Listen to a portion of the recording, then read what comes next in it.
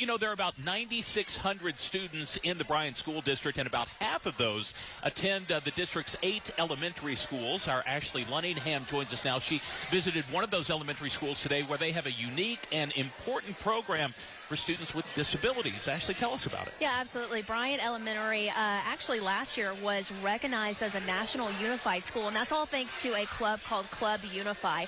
And everybody who is in the club say they all have a wonderful experience.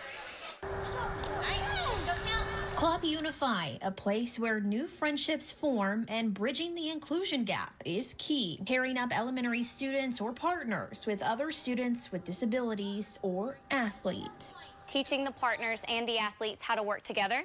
We practice whatever sport that we're working on at that moment for Special Olympics.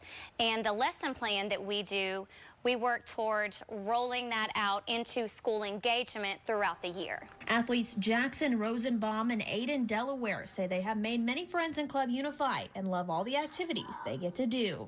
Make biscuits and posters, including the game bocce.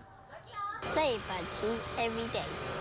Partners Sayla Gadberry and Fran Terlia say they love the program and are grateful for the lifelong friends they've made. We make posters, we just have fun with them, and we just comfort them. Do have a big game planned. It's where we do bocce and tag football and all of that.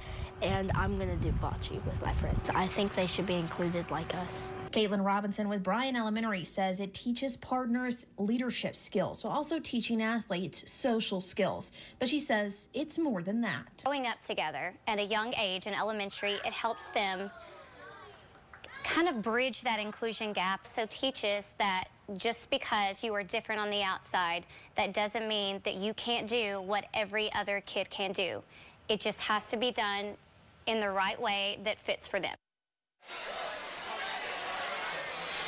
Yeah, and you can see there they're gearing up for their fall games with Special Olympics, and they're playing a game called bocce ball, which I've never heard of until today, and they were great. So their faces were lighting up, you could tell, as they were playing. A great program here in Bryant. All right, Ashley, thanks very much.